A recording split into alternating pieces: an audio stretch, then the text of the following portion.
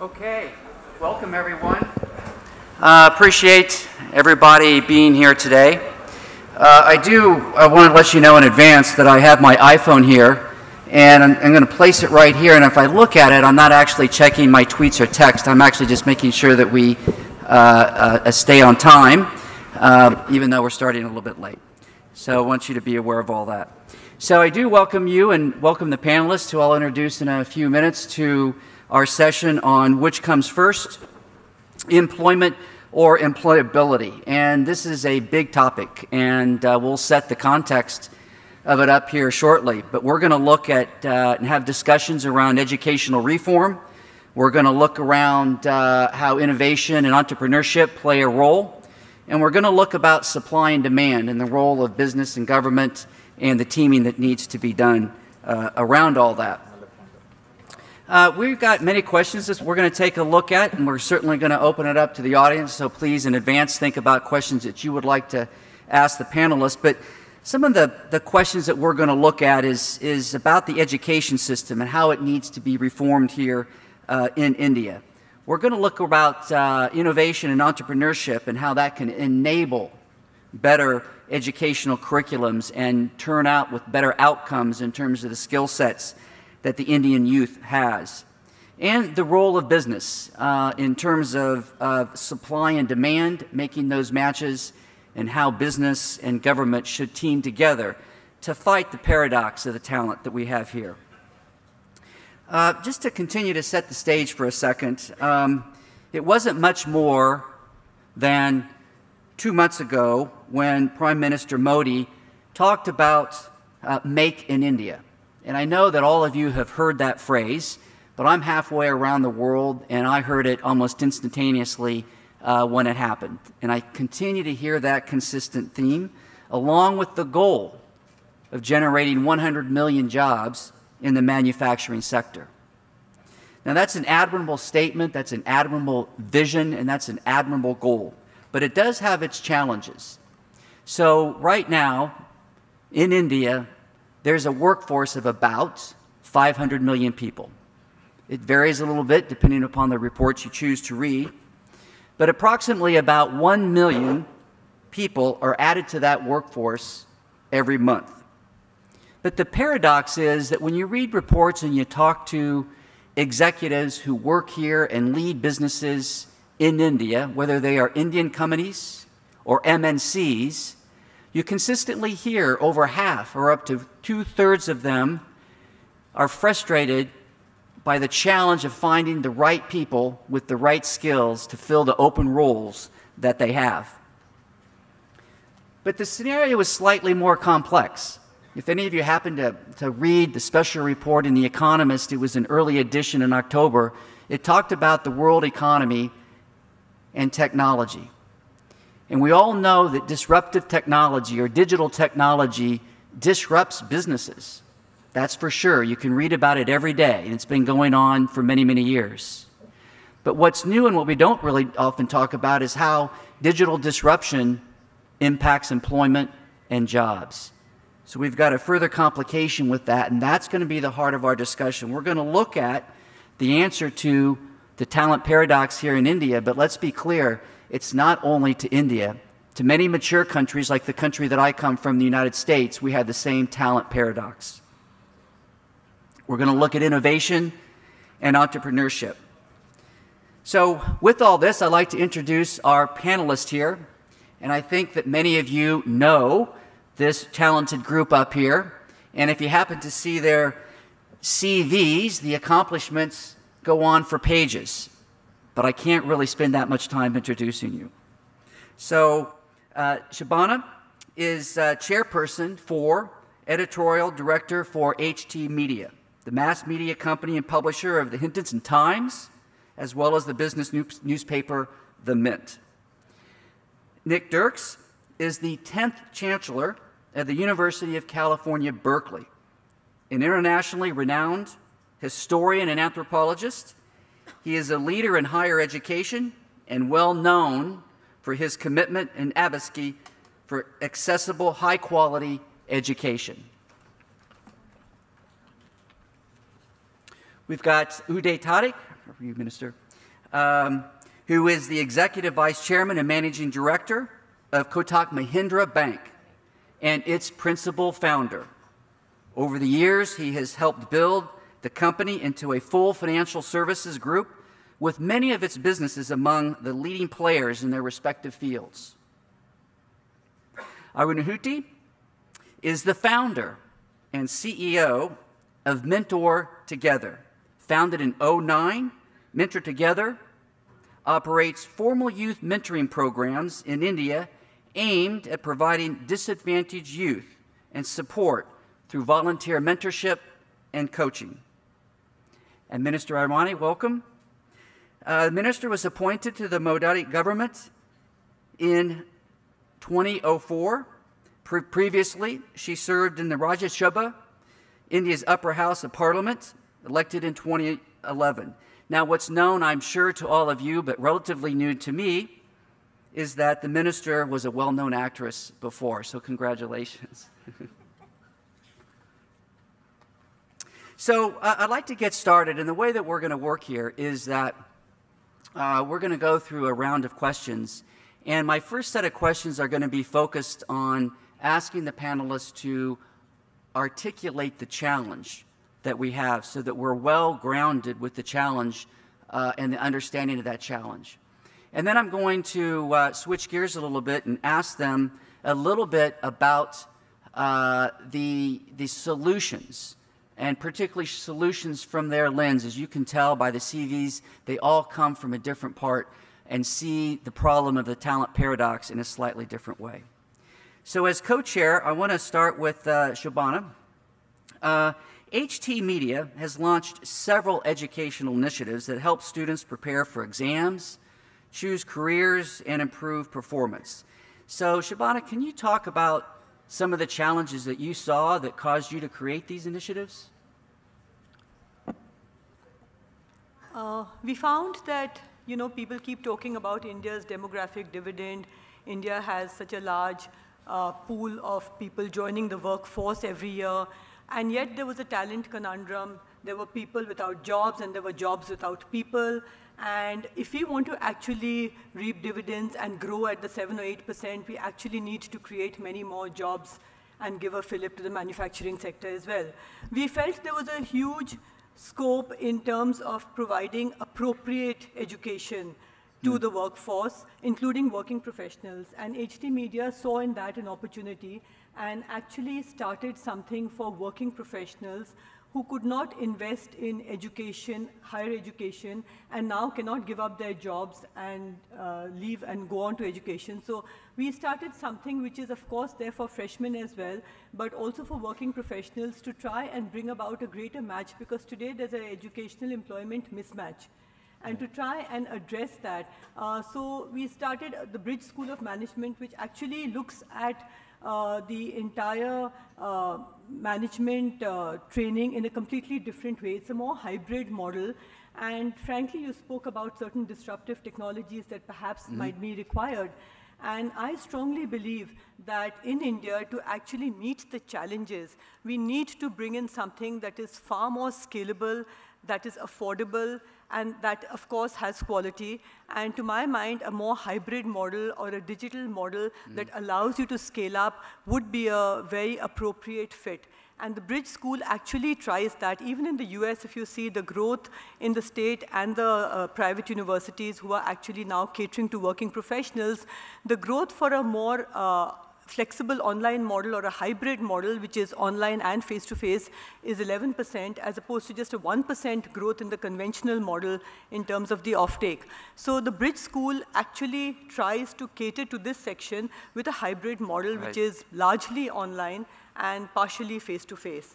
And of course, there are other properties as well, like you spoke about HT Campus, and we have a career counseling cell, which has a fit with about 45,000 universities in India, where we try and match what a person's requirement is, what their aptitude is, with the most appropriate fit. We also counsel them. We try and get them to see which way their career opportunity lies. After that, we have something called the Shine Board, which actually actually prepares people for employment. Again, there's a tie-up with NSDC where we help them take online courses for skilling, but more importantly, try and again bring about some kind of appropriate fit between the inherent talents of a person and the opportunities that are there, and try and upskill people. So really getting at the scalability and affordability is out there. Uday, the Kotak Mahindra produced a report recently called The Great Unskilled. Can we fix it? Can you tell the audience a little bit about that, and also the challenges that you saw that caused you to write that, and the challenges that you're trying to fix? Thank you, Gary. As I look at the situation in India, the solution to long-term employment and employability lies in civil society and not in business. And what do I mean by this? One of the most important fundamental changes are required in the mindset of Indians, where we first start getting back to respecting teachers. We have reached, we go to our history, the guru was the ultimate for a student. Somewhere down the road, in the pursuit of ends over means, the teaching profession has lost some of the respect from civil society, which is the starting point of getting it back. The second key area of change in mindset is, over the last many years in the past, the entire focus of the government was on hardware. Yep. They were create more school buildings, more edifices. But what about the software? And therefore, if we are going to make a long-term sustainable change in India, it has to start from the roots of civil society, where a teacher is back to being one of the most respected people. The second is the whole area of making sure that we get the software into schools and not disproportionately focus on hardware.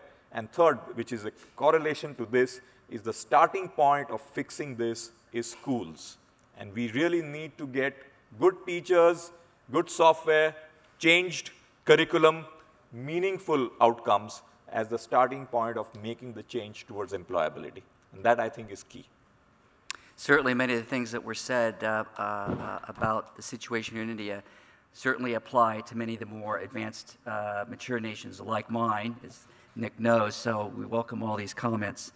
Arundhuti, your organization works with disadvantaged youth who benefit from a steady presence for helping and coaching and mentoring around career goals and soft skills like collaboration, language, interpersonal skills. So I'd like to know some of the challenges that you saw that caused you and prompted you to form Mentor Together. So Mentor Together was actually a way to pay forward some of the very fortuitous mentorship that I felt I ended up receiving in my life, which allowed me to take some significant career choices. I'd like to use the time frame of adolescence to adulthood and that transition that young people have to make, critical to which is really preparing for employability, right, and being a working professional. And I'd like to use that time frame to really talk about 3 periods of opportunity that I see, where probably the fact that we're not addressing that opportunity creates the problem. The first one is actually the age of about 13 to 15 itself, so early adolescence. And I think what happens as young people are maturing then is the ideas of autonomy, responsibility, initiative taking, finding your own identity, that becomes very critical to young people. And where we're missing out on that is the link that formal education has to all of these ideas and values is missing. So young people don't see the ability to use these ideas of critical thinking, independence, autonomy in formal education. And secondly, the link of the relevance of formal education then to these ideas that are coming up to them is lost. Very importantly, research shows that the ideas and the orientation that people have on these values, like responsibility, motivation, initiative, at age 15 to 18, can significantly predict their ability to use this at age 25 to 30. And that's the age when we're expecting them to use it in employability. But the founding blocks of this are at age 15 to 18. And by missing that link to how formal education can help them build that, I think we lose that opportunity there. At about 15 to 18, the second time frame that I see a huge opportunity is to help young people make informed career choices, or the decisions about discipline, which discipline to choose, the themes, the topics. Good enough career psychology, which I'm not an expert of, but I've had the opportunity to understand, says that the way it should be is there should be a balanced amount of self-assessment of your aptitudes and skills, some amount of awareness of the opportunities that are available in terms of what choices you have, as well as right amount of guidance and mentorship. And it should not be skewed unfairly towards any of these. What I see in the kind of choices we make is unfairly skewed. So in my city of Bangalore, it's spatial. Every child believes that success is IT. Some other times, it's skewed in terms of what gender tells you to believe your choice should be. Or other times, your family and cultural influences are very, very high. So we really leave the choice of what career you make to chance, really, instead of having a balanced career assessment or a career choice. And this, I think, has the opportunity to be templatized and offered to the right kind of institutions that service young people, whether it's schools, NGOs, youth resource centers. The final time frame of really 18 to 21, I think the opportunity is to almost soft launch young people into a career, right? Allow them to receive ample opportunities to understand what is it to be a working professional, even before they enter the career space. Most of our assessments of unemployability happen actually right at the time when people are trying to find jobs, or right after they enter jobs where employers realize this isn't working. So when we see that so quickly, why not? The simple solution is a longer trajectory of preparation, right? A longer trajectory of preparation from about 18 to 21, so that they get that time to understand what it is itself to be a professional. So I think that there are a lot of opportunities in that entire phase from adolescence to adulthood that can help us combat this. Yeah, okay, thank you.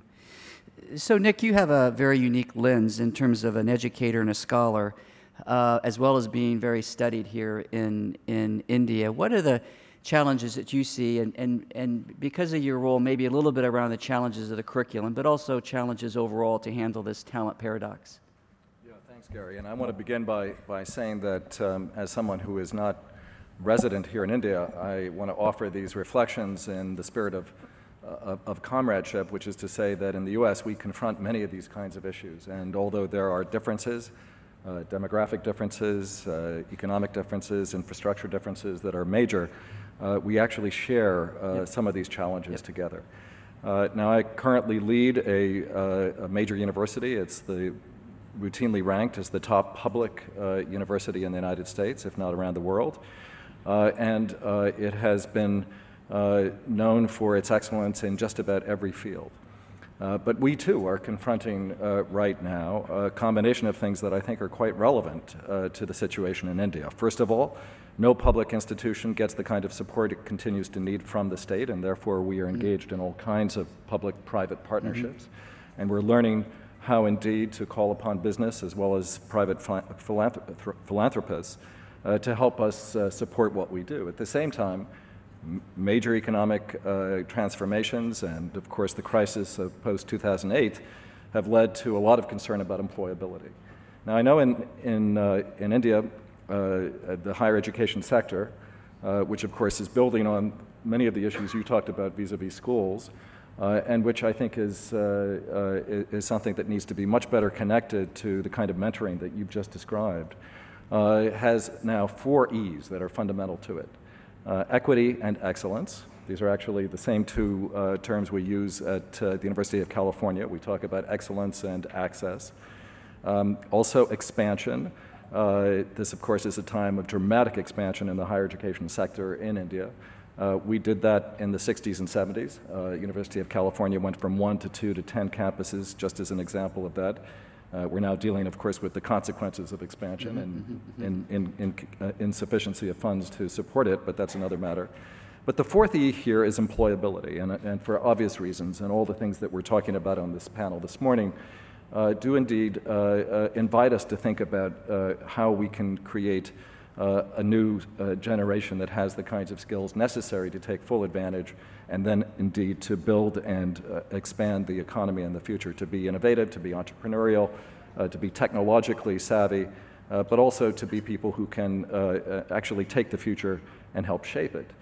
Now, in that last regard, the history of higher education in the United States has always tried to balance a number of different things that in different contexts have been moved aside.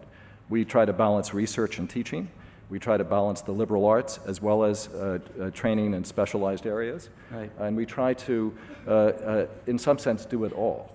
But I guess in at least this case, I can say we have been enormously successful. In many respects, the most successful institution that we built in the United States is the college and university system. So I would advise, again as an outsider, that as you think about different kinds of reforms in the higher educational sector, we might be able to work together in productive ways to think about how one can combine general education, which prepares people to be citizens, but also prepares them to continue to be learners. We know that learning isn't going to stop when you graduate from college. We know that there are many online resources that are going to be available and indeed necessary to keep training oneself in the future, but you have to learn how to learn. And often you have to learn in a classroom setting, even down at the level of the schools, before you can be prepared to take advantage of the kind of new digital technologies that are going to be, I think, more and more pervasive. At the end of the day, I think we have to think through what a hybrid approach would look like at all of these levels in order to better serve both the economy, but also the needs of civil society, the needs of our global political world in the future going forward. Thanks, Nick. I could just attest the reputation that UC Berkeley has is just renowned for me in the United States, putting 3 children through college, but also so globally. So thank you, Nick. Minister Irani, thank you very much for being here. I know that you're new in your role from late May, but as you have come into this role, talk to us a little bit about the challenges that you have seen as it relates to talent and the development of people to be job ready. Thank you. I very honestly don't look at education in our country as a challenge. I look at it as an opportunity to enable our people and better our systems. I would take off from where Mr. Kotak left. He spoke about this need to respect our teachers, and I think that is one of our critical challenges currently. And this challenge does not restrain itself to only school education, but also has implications in higher education. We did a very unique project on the 5th of September, which is celebrated as Teachers' Day in our country, trying to engage with our youth with regards to what respectability or what path our teachers determine for us. It was just a preparation of 7 days. It was an out-of-the-box idea. But the idea was to generate interest in today's youth so that they can be teachers tomorrow. And we reached out to over 90.5 million students in just a 3-hour interaction with children across the country. And I think what Mr. Kotak is saying is extremely close to my own heart. And in terms of policy, we are rolling that out through a new teachers training program that we are undertaking. We are investing in it. But we are also ensuring that there are systemic changes with the way how the policy will be implemented. We are extremely concerned about the quality of teachers in the scientific community, in the technical community. We are in the process of establishing new academies for science and technical educators. We are in the process of even providing digital solutions to our teachers so that they can train on the job. And we are trying to attach it to their career advancement plans so that they know that they will be rewarded for retraining on the job. I appreciate what Ms. Bhartia has done vis-a-vis providing an opportunity for working professionals to learn. I was a working professional who fell out of the education system because I wanted to retain a job. And one of the biggest challenges is that we do not have a credit transfer system within our country that enables the migration of labor within our country. I'm happy to share with you that on the 11th of November, which will be celebrated as Education Day in our country, we are in the presence of the Honorable President of India, going to roll out for the first time a credit equivalence framework from class 9 onwards up to postgrad level. And in January, we will have a credit transfer system up to PhD so that those who go into the workforce can get back into the education system as and when they desire. Our central universities have been advised to have a seamless credit transfer system across the country, and we are even conjoining forces with our ITIs, where our people get technically trained for jobs, so that they also have credits enough to get back into formal education, irrespective of when they fall out. I think that will be one of the game changers that I envisage for the future. We have in the past 5 months, albeit the time was less, but established the first Sector Skills Council, wherein sector-wise and region-wise we are determining the skills that are needed. We are not doing in isolation only with regards to our polity and bureaucracy. We have engaged with industry to identify the skills need for industry. We are also developing in collaboration with industry the modules for training, and not only training people on the job, but also training people as educators for those skills. For the first time, I think I've heard a very young, bright lady tell me about the need to address children at an adolescent stage vis-a-vis critical thinking and inquiry-based learning. Also a desire to have an entrepreneurial skill. We are trying to, one of my challenges when I came into his office was that education was working in silos. Our school sector was not speaking to higher education. And when we sit together on one table and converge on ideas and approaches, I think that's where we see top-down and bottom-up changes. So I would like to tell Ms. Gupta that we are in the process of setting up placement cells in every university so that in the age of 18 to 21, we will counsel our students irrespective of the stream of education, because our IITs and our IIMs see a huge influx of industry which wants to pick up some of our brightest students, but there is very little interaction with regards to our universities. So we are setting up those cells all across our country in all our central universities, which are available in every state, wherein students will be told about the possibilities vis-a-vis their own aptitudes, about what skills they need or what job skills they are actually competent for. And because they will have an industry and academia interaction in those cells, we are trying to increase their employability prospects as well. I'm of the opinion that the suggestion given vis-a-vis reform, one needs to also look at our regulators and how they function. And we have already set up 2 of our committees which look at improving our regulators from a higher education and technical education perspective. So though the time was short, we managed to do quite a bit. But I will say that it is true, like Ms. Bhartia said, possibility vis-a-vis digital India, we are enormous and we are looking at exploring that. But the insistence that quality of education be maintained is also something that we have taken note of. And in the next academic year, we are starting the Indian version of MOOCs, which is a blended process. But because we have a challenge of even cost of education, our IITs, IIMs, central universities, NITs are coming on board, funded by Government of India, to give courses in graduation and post-graduation free of cost to every Indian. And if you want a certificate for the process of learning, then you go to that institute at a very concessional rate, you sit for the exam, get a certificate, and also have a credit back into the mainstream educational system. So we are trying to do everything that is right. But since we will roll out a new education policy next year, I'm looking forward to most of the participants on this panel to even give their views there. Thank you, and I do appreciate trying to convert the challenge into an opportunity. That's a great mindset. Nick, the minister, used words of digital and entrepreneurship as potential solutions. From your lens, many of the upper institutions teach entrepreneurship. They have courses around innovation. Obviously, digital technology is changing education as well. What do you see the area of digital technology and innovation and entrepreneurship? From your lens, do these things play a role in tackling this opportunity that we have? Nick? You know, we've been experimenting with online technologies now for a few years. There was a moment of great enthusiasm. The president of Stanford, my colleague, said a tsunami is coming, and the tsunami was MOOCs, massive open online courses. But the first experiences of actually using them turned out to be considerably more complicated than that rush of enthusiasm in the first instance might have suggested. And so the experience has been up and down, but it turns out the experience does actually map in a certain way a lot of disruptive technologies. There's that kind of initial rush of enthusiasm, then there's some things that don't work out, and then it comes back up and sort of plateaus at a place somewhere in between. And I think we're just coming back up to that plateau.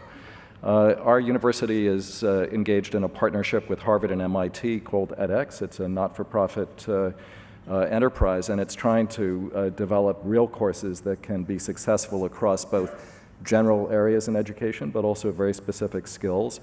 One of the things that's happened to Udacity, which was set up by Sebastian Thrum, who was a professor of artificial intelligence and computer science at Stanford, and was one of the people who had those initial negative experiences, are what he calls nano degrees, which are to say very specialized kinds of courses that are being designed in partnership with industry in order to train people to learn new kinds of opportunities as they come along, but in discrete ways, not to replace the educational sector, but to build on it. And of course, there are other kinds of experiments that are taking place where we know that online technologies are going to help both in the schools and at the college and university level to open up opportunities to people who don't have the access that they need. The challenge for us has always been, I think, twofold. One, making sure that the students who have their first experience with this have the support they need, and sometimes that does require people to be there to work with you while you're working on the screen, because there's something very immediate to that. The second challenge is to make sure that we actually do use technology as it is currently available to make that experience as rich as possible, as interactive as possible. And so the idea that you can simply have a lecturer and then a set of homework problems that you do on your own turns out to be a little more complicated. So, yes, please, Minister. We are in a history of our own times where we can learn from the mistakes of the past and course correct for the future. We have studied the edX challenges, and keeping that in mind, we have formulated a process of a blending learning process where the institute does manage to get some kind of an interface with the student. If the student so wants to make it a part of their own educational process or way forward. But I think one aspect that Uday said, which is extremely important, is how do we assess in a very timely fashion the learning outcomes? And many a times our students are in a flux because they reach that higher education prospects and suddenly realize that if they're just course corrected in school education, they possibly could have done better or possibly chosen a different path for themselves. And just 2 days ago, we launched a program called Saransh. CBSE is our Central Board of School Education. Through Saransh, we are tracking students' outcomes school-wise, subject-wise, student-wise, from 2007 onwards till now and onwards, where every school will manage to leverage its outcomes vis-a-vis state outcomes, regional outcomes, and national outcomes. This is only for the student, for the school to enable itself to course correct for their students, but we are adding a component in the next 3 months where each parent, through a security code, can access their own child's learning outcomes monthly, so that they can get into a discussion with their counselors at the school level itself as to what is the way forward for them. Because the challenge is that, like Uday said, there is a need for change of mindset. And most of our people look at education as a platform to judge other individuals, not as a platform for enabling individuals. So that paper costs a lot because people presume, I mean, you can't, somebody very famously said, you can't judge a fish's ability by its ability to climb a tree. But that is one of our big challenges. So we are trying to course correct between school education and higher education through those systems. Exactly, thank you. Shobhana, I know that HT Media is looking at Bridge School of Management to address some of the skills mismatch that we've been talking about. Talk to us a little about the unique solutions that Bridge School of Management is doing. As I had mentioned in the opening comments as well, that the Bridge School of Management is trying to actually, its vision is born out of the education-employment mismatch that exists. Because most institutes of higher education are not industry focused, and therefore you find that curricula is outdated. It is more theoretical learning as opposed to practical learning, and most most people feel that 40 or 44% of the people who come out find that they're a mismatch for jobs. They don't get career enhancement. They don't get income increments because they aren't getting the kind of upward mobility that the institution should have prepared them for. So our vision is really born from that. And the Bridge School is actually much more of a hybrid model, which mixes online with face-to-face, because as the minister rightly said, you can't have full online. You need to prepare people even for digital learning. So it is a hybrid model where there is intervention on face-to-face interaction with your professors if so required.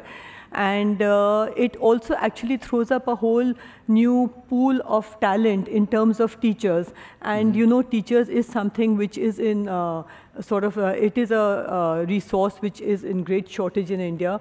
I just want to add to what Uday said, that in terms of respecting teachers, we have an issue that teachers are poorly paid. It's not the profession of choice in India. An average teacher, and I may be slightly inaccurate, but what I would say gets anywhere close to about, say, 40,000 rupees, which is pretty much what a taxi driver could earn in a tier 1 city. So it's not a preferred career of choice, because the emoluments there are actually not at par with many other professions. So we try and create a fresh pool of teachers at the Bridge School by getting working professionals and trying to leverage their skills to come and teach as well. Again, it's not that they are the only teachers, but we supplement our teaching staff with working professionals. Then, because of the flexible online model, you don't have to have the orthodoxy of once in a year intake of students. Students can join in smaller cohorts as and when, and that also helps them in their networking. So that's another unique feature that we've tried to introduce, apart from the fact that there's hybrid learning. And we spend almost $13 billion annually. India spends $13 billion in sending students overseas to study. So there's no reason why we believe we can't set up institutions of higher learning. I think it really merits a thought. Uday, we talked a little bit about the report on the great unskilled. Can we fix it? It does talk about the role of private sector. Can you give us some of your more thoughts around the role of private sector in terms of the solution to the talent paradox?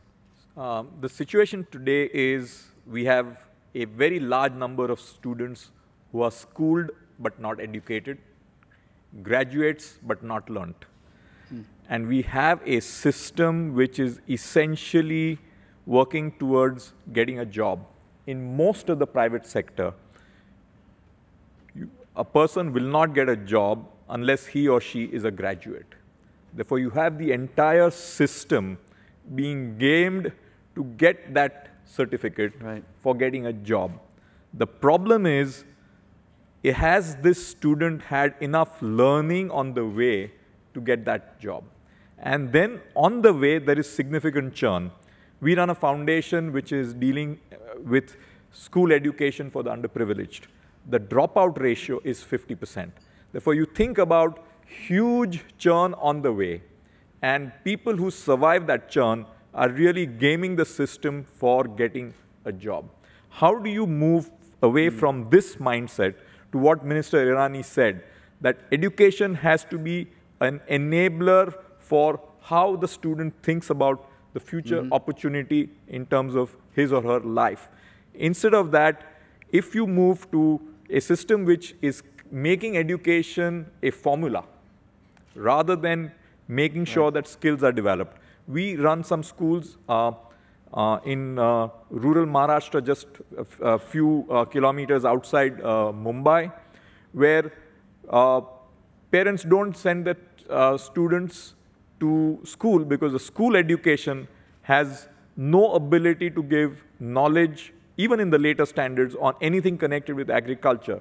And the child, after the 10th or the 12th moment he or she is 15 or 16, is supposed to go and work in farms. So there is little relevance between what the school education is doing to where the child wants to have the future. Similar situation in undergraduate colleges. I think Shobhana is absolutely right that so many of our students are going overseas. What is it that we are doing to bring that link between quality or reasonable education at school, thereafter options for students to go into a vocational area, or an undergrad education in India, which we can be proud of? I'm ashamed to say that both my children studied undergraduation overseas because we felt it was better for them. When do we get a chance? And hopefully, by the time my kids have kids, they will have their kids do their undergrad also in India. And that's the hope. I don't get it. My kids wanted to go to education overseas, too. I'm going to ask panelists one more question, and then we're going to go to the audience. So please think about your questions. I'm told that we can go a few minutes over. Arundhuti, I'm going to ask you a follow-up question that Uday had. And I read a blog of yours, and you, I'll paraphrase it, but it basically was your concern over everybody's desire, or a majority of people's desire to go into IT. Yes. And so talk to us a little bit about that concern and what it is that you'd like to see. Sure. So I think what we struggled with was not that we weren't prescribing, because the whole process of mentorship should not prescribe judgment on any of these. So not that we want to say non-IT also, but that we were worried about that young people felt that their only gauge of success was if they got into that their minds had been so closed off to the idea of exploring and failing and doing other things. And we work with a lot of corporates. They end up, I mean, because we're in Bangalore, Pune, Chennai, a lot of them are the IT companies. But what we've been able to do is just open up their workforces and mine their best talent to offer mentorship to young people who don't have access to it in a way that a lot of our mentors say that it's not that you should be like me. It's saying that, you know, the world is changing and you can plan for a career that has a lot of different ups and downs, and you enter and exit different industries, and you should be open to that. I think that is my concern. And I think what I see as the future for it would be that if at a very hyper-local level, within the first 5 kilometers of every young person's house, there will be employers. They may not be IT companies. There will be MSMEs. There will be small. There are lots of ideas about employability and working that we can get from them as well, which we don't allow young people to experience at all. We have a very limited notion of what is respectable employment. And that's what prevents people from fully engaging with the concept from a young age. I would love to change that. Yeah, I understand. Minister, I might just have actually one follow-up question to you.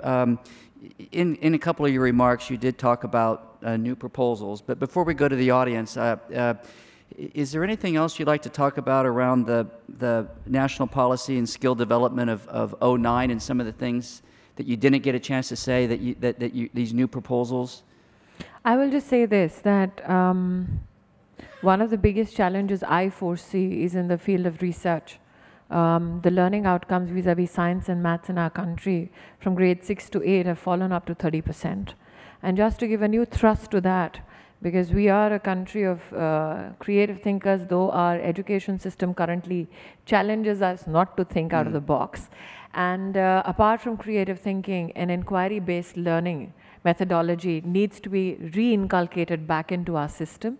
And just to give that thrust, we are starting the Rashtriya Avishkar Abhiyan also next year, which is the National Science Initiative, wherein for primary education and secondary education, we want to engage our communities back into the school system as to how they can support students for science and innovation, and parents can have more inputs into that learning methodology.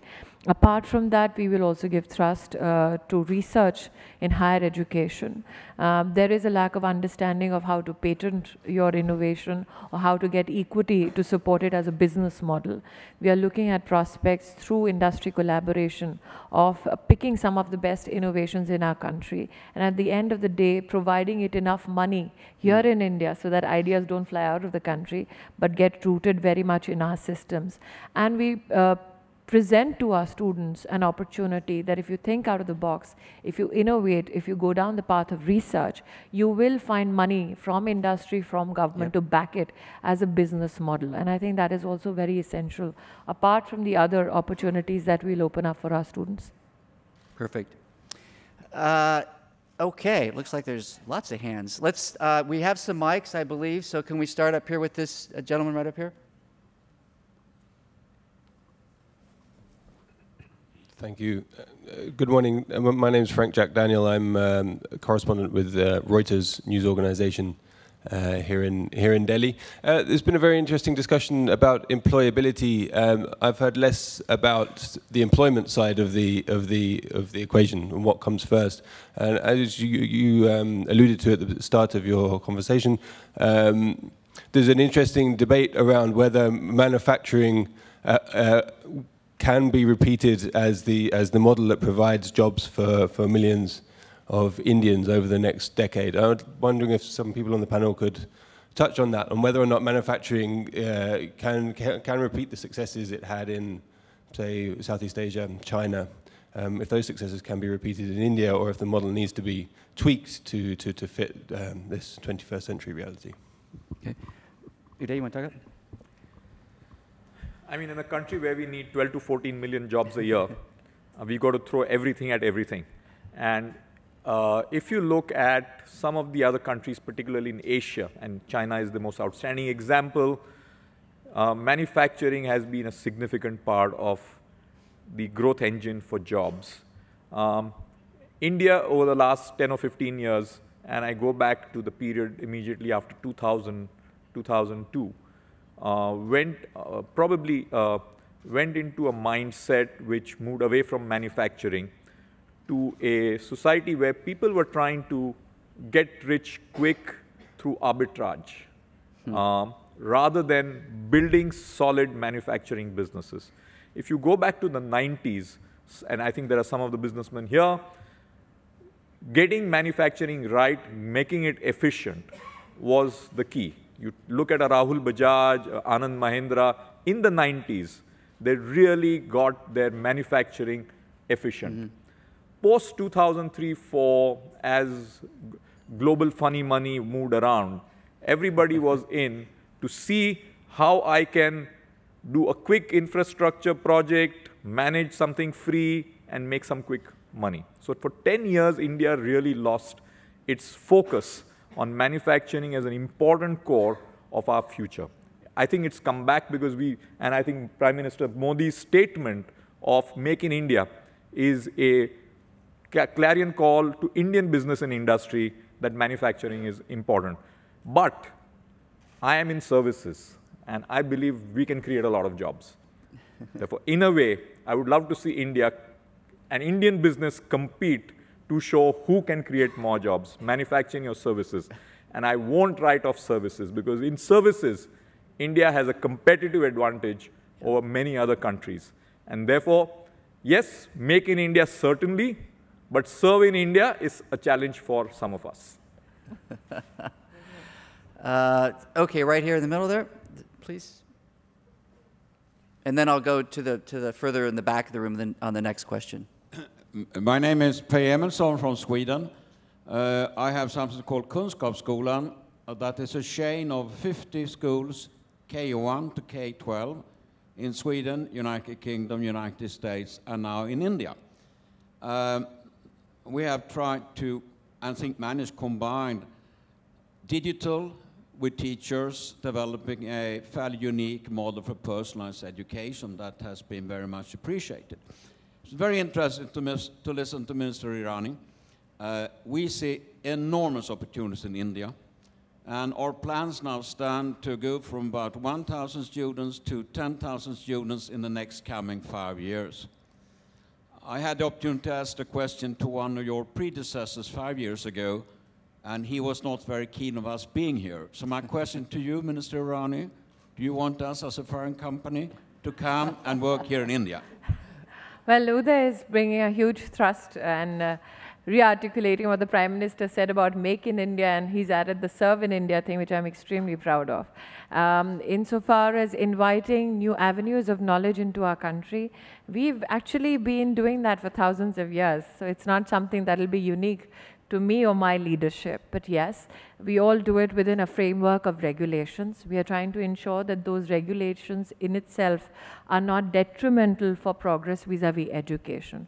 As long as you follow our rules, you're more than happy to stay. Let's go right there in the back, about the 5th row back there. Gentleman with his right arm up. And Hi, Sandeep Sibal from Qualcomm. I am a beneficiary of education in the US, so very good and glad to see Chancellor of UC Berkeley here. Actually, my question was to you. Lately, there's been a concern that the spiraling cost of college education in the US has led to some fairly onerous situation with college, with student debt. As India looks to grow its university system, and especially in a country where clearly finances are constrained, what advice would you have for us here? Thank you. Yeah, and as you know, one of our graduates at Berkeley is the CEO of the board of Qualcomm, so we have a lot of kinship. No, it's a serious question about the cost of higher education, which has really been, in some sense, the major challenge that has been confronting higher education across all sectors in the U.S. The cost of education has gone along with a spiraling student debt amount, which just crossed $1 trillion a couple of years ago, and then generated a great deal of concern, not just about the cost, but also about the implications of that debt on the economy going forward in terms of not just getting jobs, but buying houses, taking mortgages, being able to actually invest in the economy after you made that initial investment in higher education. But the truth of the matter is that in the public university system, we are actually very efficient. The in-state tuition in the University of California is still less than $13,000, which contrasts with where at least one of your sons went to college, I know because I used to teach there, which has a tuition rate now of over $50,000 a year. And the reason even for the $12,000, $13,000 price tag is because so much of the state support that used to be directed to the colleges and universities in the public sector has gone down. So the advice is certainly that I think we have to envision the kind of education one can get in a college, whether it's more technical, whether it's more business, whether it's more liberal arts or whatever, as a public good, and therefore something that requires public support. That is not, however, to say, because one is realistic, that all that public support needs to come from the state. I think there are forms of partnership that can be used as the higher education system here expands, as it changes, as it's reformed. I think there are issues that have to be taken into account that are not going to actually be cost-effective in the first instance. Forgive me for saying this, but I think that salaries, not just for teachers, but also for professors, has to become more competitive in order to keep the world's best talent here, not to mention bring talent inside. And I believe that that is going to end up requiring some difficult choices about how one is going to support that. I also believe that that the premier institutions have to engage in research as well as teaching. I think that union of research and teaching has been extremely productive in the U.S. And I think, in fact, it would help deal with some of the questions that have to do with how you support R&D in this country as well. But these are not inexpensive items because they are, quote-unquote, labor-intensive. And it does require bringing some of the best talent in at a competitive level. So as one adjusts to a new model, the worst thing that could perhaps happen here is that the cost spiral could take place in India and then be detrimental to issues of access, issues of equity, and ultimately issues of the economy going beyond the accumulation not just of skills, but of the kinds of educational values that I think are going to be so important for the foundations of civil society across this great nation. But thank you for your question. One more in the back there.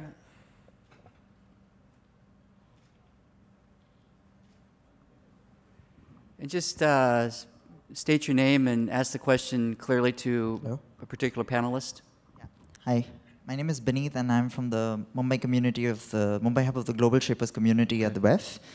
I think there are some very good initiatives been taken for skill training and shaping the students. But the way I look at it, the way parents and society dictate career decisions is pretty large in India.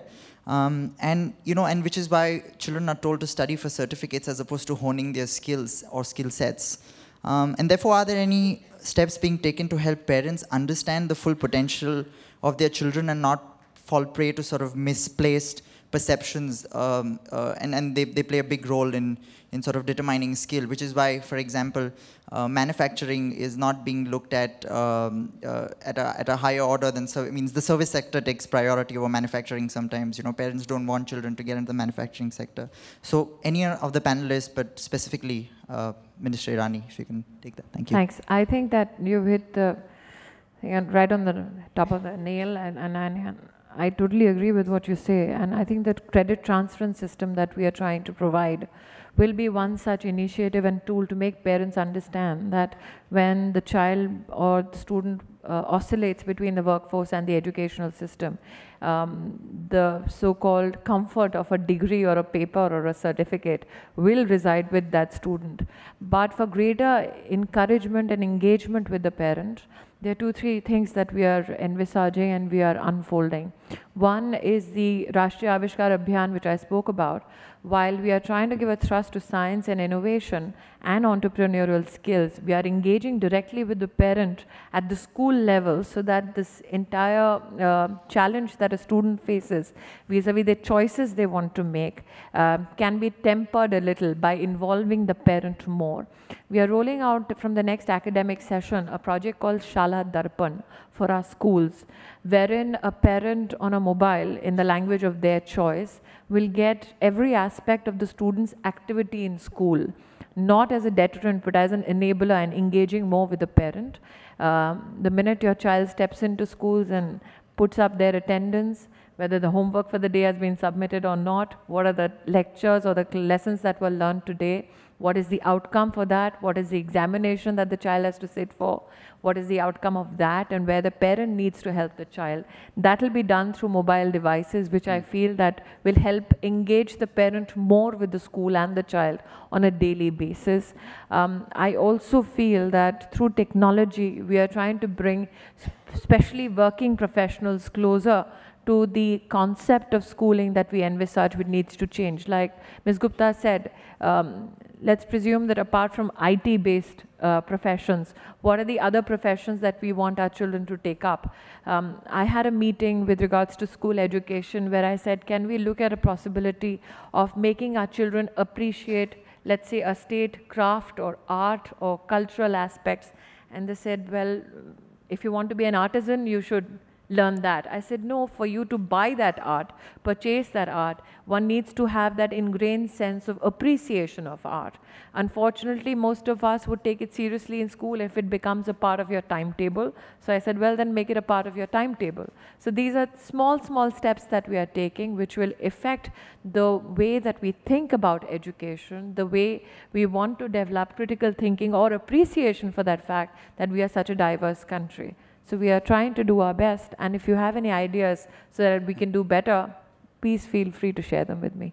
Yeah, please. A fellow global shaper here wants to respond. If I could anecdotally tell you, so a lot of the mentors who are in our programs are rising professionals who are parents themselves, and oftentimes when we interview them to why they want to be a mentor, they said, because we want to do better jobs as parents. So if we have another ward who we can help counsel, maybe we'll understand our own children better. So I think parents universally struggle with how to do a better job, and I think that in addition to, it's absolutely fantastic that you're giving parents a step-by-step view of how children are performing. Don't miss out the aspect of mental and other well-being, because it's so critical to your ability to be prepared for life. And I think parents miss out on those softer aspects of, okay, I may be good in math and science, but maybe my interest doesn't lie in there. And so how do I reconcile to what my interest and aptitude aligns with, which are much more than what scores can capture? And I think that softer aspect is what parents often struggle with, because they want to see good economic prospects for their children. So that's why they often push them into these. So I feel if parents were engaged in that larger discussion of what's the, I hope it doesn't sound too trivial, but what's the meaning of life and how can they help their young people prepare for it, that would be great. All right, very good.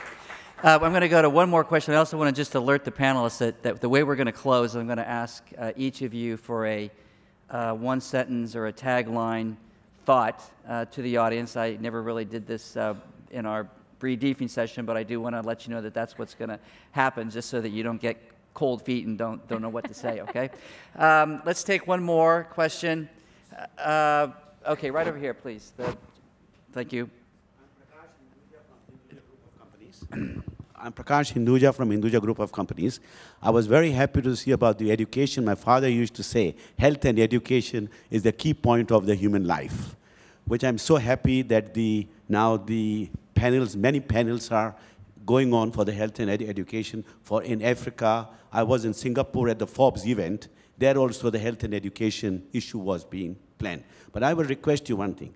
Americans have been into India for 20 years, and they picked up the best of the IQ and the brains from India.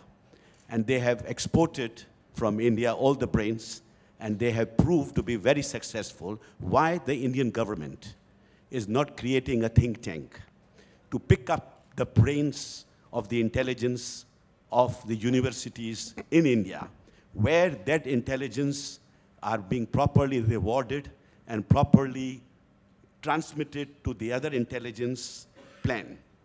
So it's really, I feel, that our commitment for the industrialists who are committed to India, and they should focus and they try to pick up the best of the brains, but they do not pay them as they are being paid in States or in abroad or in Britain. If we encourage the increment of the best brains in India, they will not go to United States.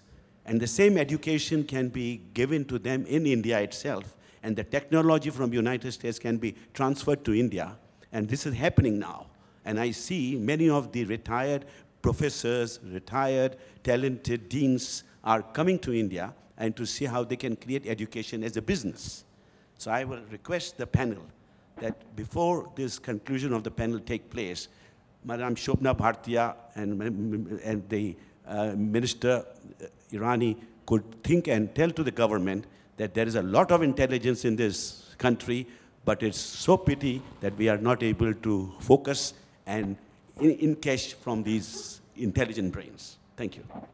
I'll just like to, yes, Mr. Hinduja, I don't know whether you'll be too pleased, but the little initiatives that we have undertaken vis-a-vis research and supporting our faculty vis-a-vis research are this. We have identified with the help of our scientific community, our faculty members in our IITs, and all the premier technical institutions in the country, 10 research goalposts that India needs to reach in the next 10 years. And on those goalposts, our scientific community, our faculty together has constituted working teams which will not only tell us what are the curriculum changes we need in higher education and school education, but also tell us in terms of research how we need to support them through new technology in our labs. That we have done. Under the IIT, I'm the chairperson of the IIT Council, and we have just rolled out a plan called New Faculty, New Hope. We started it as a pilot project in IIT Kanpur, wherein our young faculty which have new research projects don't need to go out of the country to get those researchers supported. We financially now support that research so that we can retain that faculty.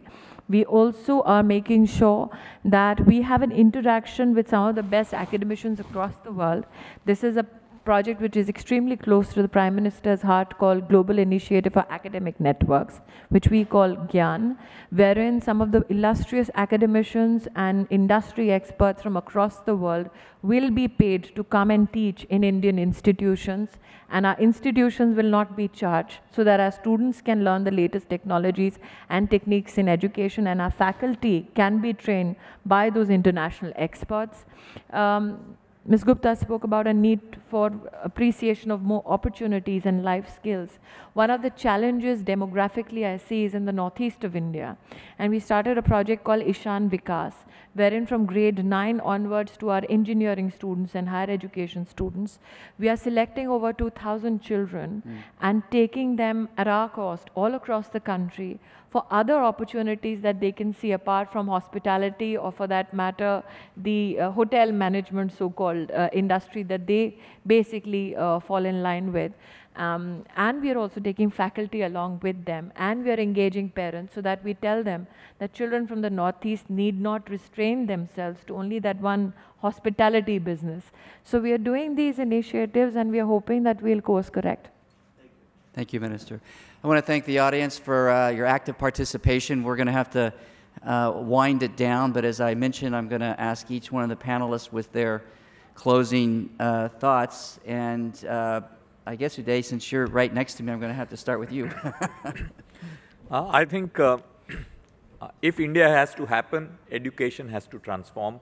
There's so much to do, but the future is bright. That's my closing comments. Nick? I think the future is bright, too. I am actually made even more confident and optimistic by this panel and the discussion here because of the recognition of the power of education, not just to train the future generations for skill-based employment, but actually to train them for life, to train them for citizenship in this country and this world, and to help us figure out the new jobs of the future. It's going to be our graduates who are going to have to deal with everything from climate change to not just manufacture, but advanced manufacture, to things that involve robotics, transformation of the labor force. And in all of that, there are going to be massive challenges, and they're social, political, and they're cultural, as well as economic, and about infrastructure. So to hear this level of accord on this stage about the importance of education makes me feel very confident as well. Thank you. Shobhana. Thank you. I think reskilling or resetting the skill sector remains a huge challenge. And I think that to attain the scale that we require in that, apart from what we always just discussed in terms of technology, I would take advantage of our minister being present here and say that this would lead to social infrastructure, and therefore it's merits a thought for the minister to consider giving the education sector infrastructure status that will help it in terms of funds and tax breaks, because you need huge investments in this sector. Arundhuti. Sure. So since another important constituent of the gathering here is business, I will say that there's incredible shared value for business to engage with employability, and and not to look at it just as short-term ROI when you're really trying to hire, but really invest in young people from the time that they're looking out for that guidance and support. Thank you. Ms. Chairperson? I think change never came from comfort zones. It always came from challenges. So I'm glad that we are challenged as a nation. We embrace those challenges. And as Uday said, we make sure that education becomes that positive enabler and that process of transformation that we as a nation are undertaking currently. Thank you. I want to thank the panelists for their time and their talent and taking time to help today, and also the active participation from the audience. I want to thank you. So let's all give ourselves a hand. Thank you very much.